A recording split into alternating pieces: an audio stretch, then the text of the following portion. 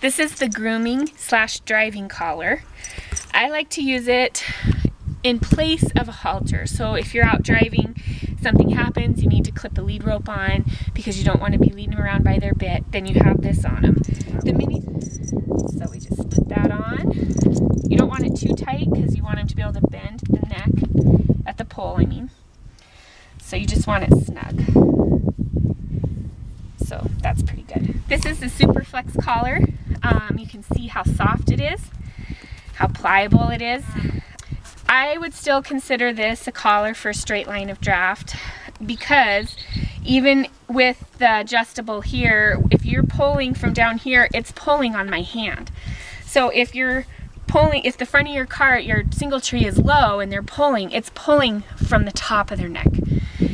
When you want it to pull from the chest. If you're on the straight line of draft, when they pull, it's going to pull from the chest and you won't get that bending back here from the, sometimes these will bend, but you won't get that if you have a straight line of draft. So that's just my opinion. I really like this collar so far. I love how soft it is. I love it how adjustable it is. This is the bigger one. I think it said 12 to 13 inches. It does fit him on the biggest holes. But anyway, we'll put this on. Then you run it through up through here. And then buckle it. So we'll buckle it tight so you can see what that looks like when it's not quite right. Buckle it the same on both sides. Do not have it different on one side than the other. You'll cause rubbing and soaring. Okay, this is second to last hole. So as you can see, it sits up high. It should sit back a little further, and it doesn't. It's very snug and very tight here. It's not really clearing here the way I'd like it to. So I'll put it down where I like it. I can't even make it tighter than this. It won't, unless I put it up by his ears, I suppose.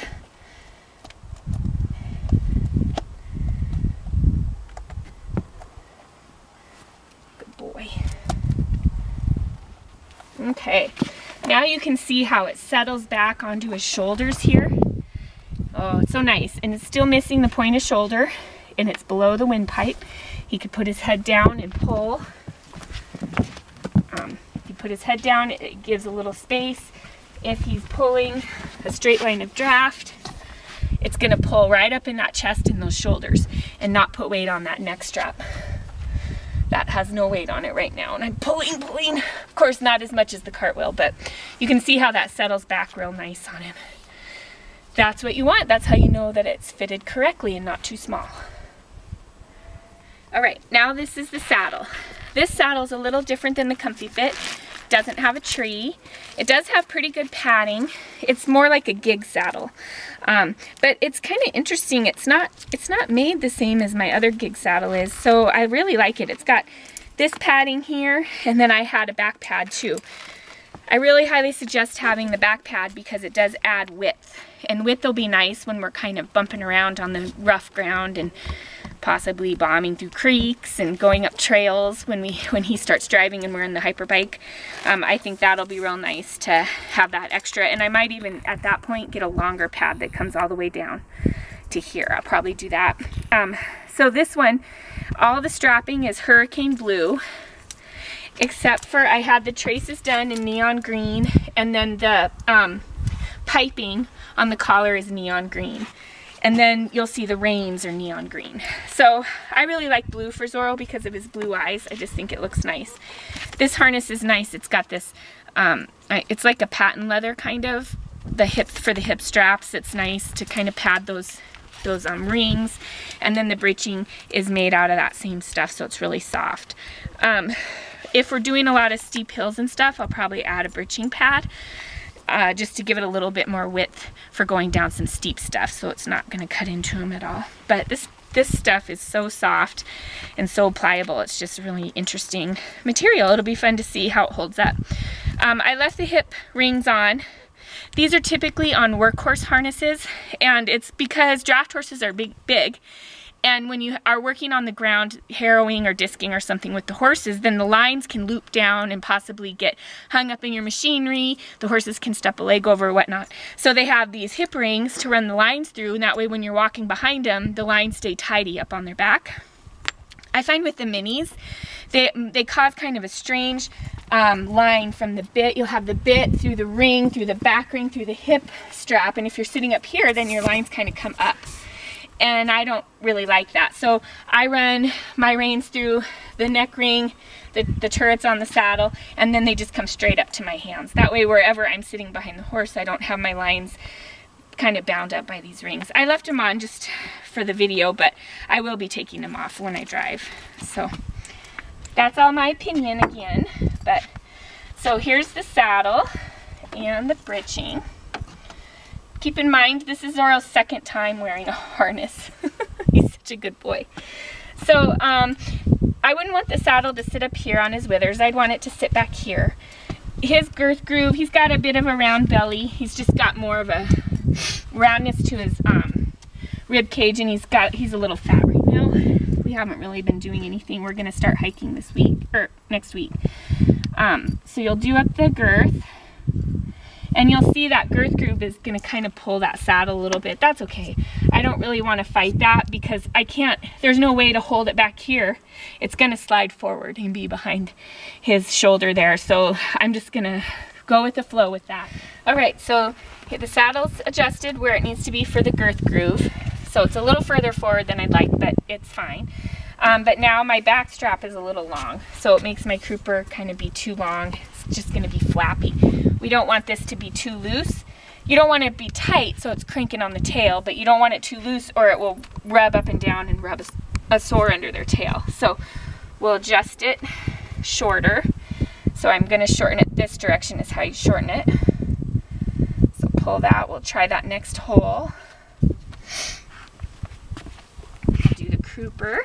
Sorry, bud. Good boy. On the second hole, let's see how that works. That's pretty good. It's not too tight. There's some give to it, but it's not going to bounce up and down either. I would like the hip straps to be forward a little bit more. I'll adjust this up to the shortest hole and then put the crupper on the longest. We'll see if that helps. I don't know. So undo your crupper before you adjust your back band so you're not giving him a big old snuggie. Adjust this a little bit shorter.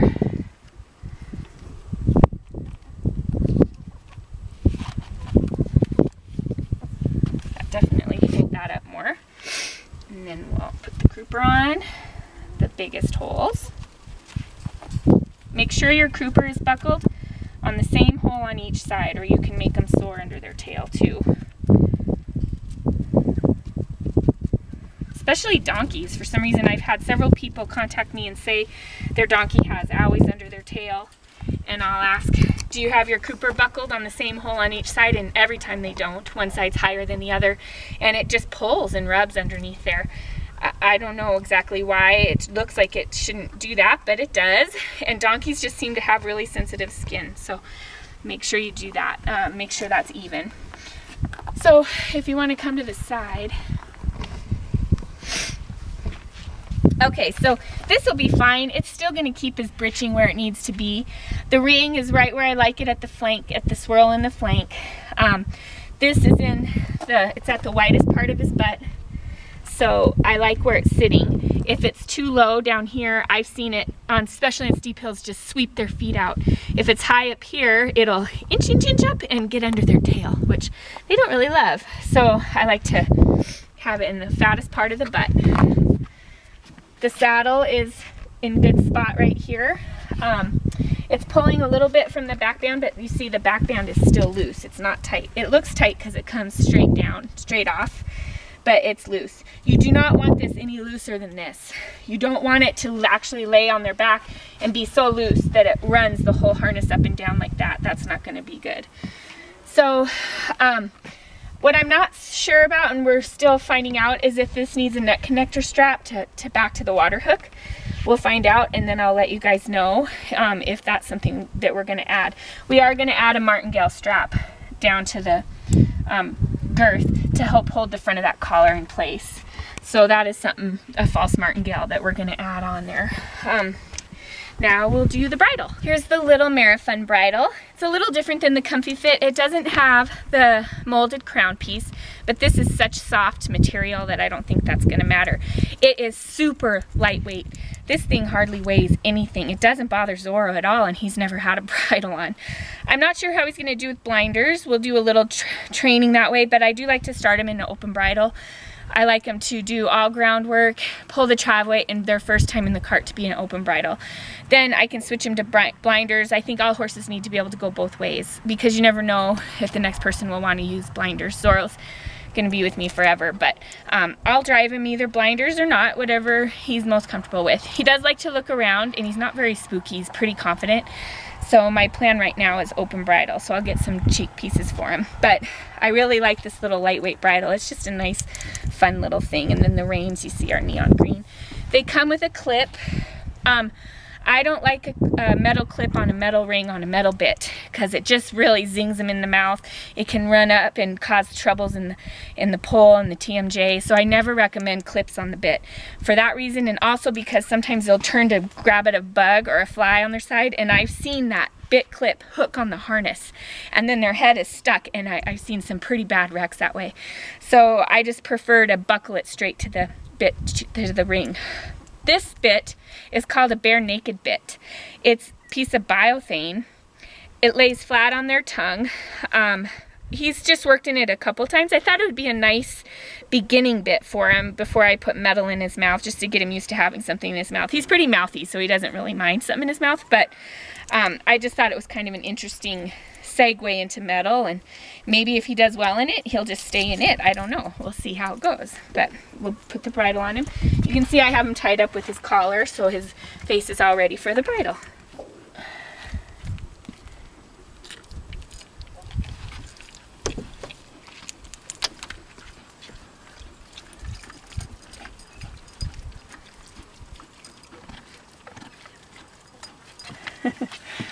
Good boy. Then you buckle it under the chin. This specific bit, you do buckle it under the chin. You don't have to do it very tight. Well, you do if you don't have it on a bridle. You'll see if you look it up on the website, they ride them, it's like a warrior bit, and they ride them with no head stall. That's why it's called bare naked. Obviously, we're gonna have a head stall, so it's a kind of a cool idea though for riding horses and to be dramatic. So, the nose band, 2 fingers below the point of this bone, this facial bone here, 2 fingers below, or 1 finger, but not lower and not higher.